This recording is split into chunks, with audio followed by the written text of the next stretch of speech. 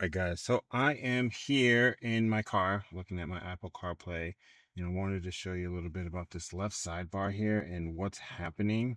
I did read online that you're able to move it, but honestly, inside of my app, in the settings, then general, then CarPlay, then select a car. They're saying that there would be an option here where you can move this left sidebar, but I don't have it, so maybe you do. But just to break down what's happening, you can't change these, at least on mine, but it's going to show you the most used or the last used app over here. For instance, if I open up Spotify, you can see that it changes there. If I open up Alarm, you can see that it changes there.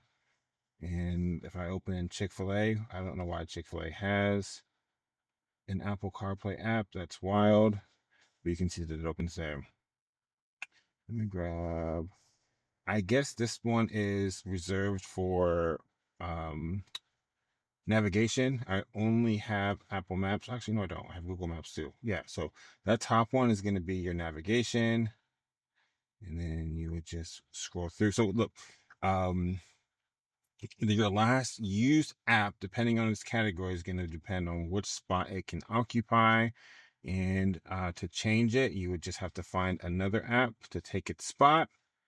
As simple as this. You go to Spotify. So, yeah, I mean, I wish I could edit this a little bit more, but I personally don't have the option inside of the app. Maybe you do. If you do, drop it in the comments. What kind of car are you driving, and what version of AirPlay are you running, if you can find it. But that's all I have today, guys. I hope this helps. If it does, if you could like the video, subscribe to the channel. See you next time. Bye.